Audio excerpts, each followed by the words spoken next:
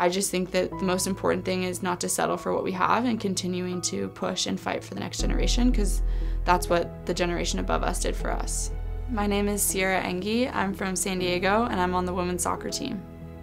Even just looking back a few years prior to this, people didn't have the same opportunities and experiences that we're able to get, and I just feel really fortunate to be a part of this really unique time, I think, in women's sports, and continue to kind of push the boundaries and push the limits so that we can, fight for even more equality and continue to fight for the next generation of female athletes.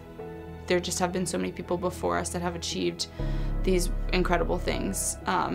And I just feel really lucky to, show up into the weight room and see Julie Foudy up on the board in there, and just have these idols and these role models that I can look up to, that I know were, standing here and doing the things that I'm doing on this campus.